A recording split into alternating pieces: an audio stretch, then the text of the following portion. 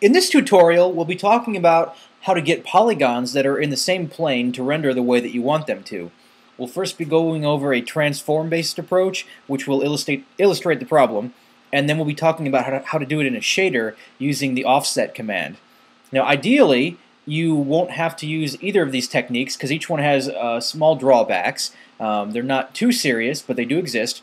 So if you don't have to use either, and you can model or texture to get the same effect, then you should do so. But sometimes that would introduce too much in the way of alpha channel blending or too much geometry, and on the iPhone those are both good to avoid. So these are techniques that you should know about.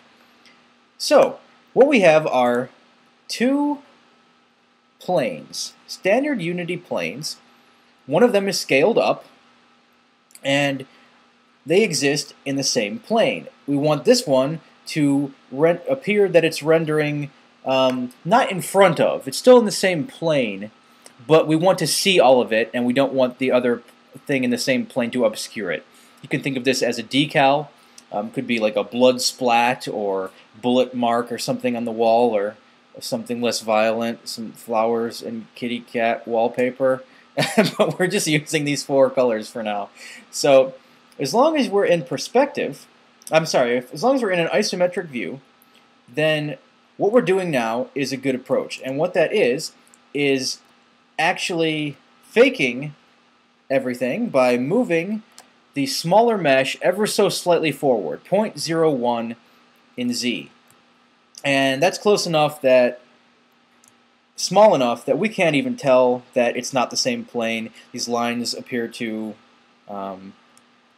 they appear to be the same line here and there, and we're not able to see any space between. So that's good as long as we are in isometric view. And as long as we're close, it works in perspective view as well. There's, aliasing going on here, stair-stepping, but we do have a proper line, and if we look at it from the side, then we can't tell that it's pushed forward. But the problem comes in when we get a little bit farther away, right about there. So this is what's known as Z-fighting. And what's happening is each of these meshes is writing their pixels to the depth buffer. So it doesn't matter which one is writing first. The second mesh has to depth test against pixels that are in this very, very similar places that its own pixels are in the depth buffer. So you're going to have the depth test like randomly based on viewing angle, failing or succeeding. So we want to be having the color green here. So right here we have the depth test succeeding and we're seeing green, but we have it failing where there are little spots of blue. So what we can do, of course, is to move that a little bit farther forward, and then as we move, it takes a lot longer to move farther away to see that effect. And the reason that you don't see it up close but you see it farther away is that the depth buffer has a lot more precision near the near clip plane of the camera. So right about there I start to see some Z-fighting issues, and if that was big enough to me that it's a problem, I might want to increase that ever so slightly more. So I tested this before. I did not see any Z-fighting results. Everything was too small to be noticeable when it was at 0.2. So now we'll zoom in, and there's no Z-fighting as we move closer and closer, but the problem now is that we have what looks like a broken line here. You can see blue, like a blue connection there, and that is because, of course, it's pushed forward and it's far enough forward that if we're close to the meshes, we can see space in between. Now, if this is okay for your game, then this might be the technique you want to go with, and I've seen some people use this for decals. Because if it's impossible for your character to get, or whatever, your camera to get that close to the wall, and you don't have straight lines like this that make it really apparent that they're not really in the same plane, that it might work out. And in the scene view, the problem is exacerbated because you can't control the near and the far clip planes of the camera.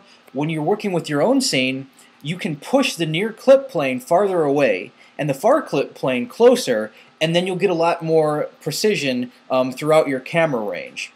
So the scene view, of course, is designed so that you can see things all over your scene. It's not optimized like you would your own game, because the scene view doesn't know exactly what you want to see, what you need to see from any angle. So it's not settable. So that is one technique that might work, but the drawback, of course, is that they're not actually in the same plane, and in perspective especially, that really becomes apparent. So what we can do in a simple shader, let's go ahead and turn this so that make this 0, so that they are now really in the same plane, and that we're getting z-fighting from all distances, because those values are exactly, it should be exactly the same, so it's just random which mesh you get to see. So what we're actually doing is using one shader for the larger mesh, one in the background, and we're going to call that no offset. It is opening. Okay, so we're just taking a texture, which is this, and it's kind of dark, 50% values for red, green, blue, and white, and we're going to combine texture double just to get the full brightness effect, so it's a little bit easier to see. And then we'll take another shader called offset, and to start off with, we will do this. We'll say z-test always, which means that you're not performing a depth test anymore in the shader you're using.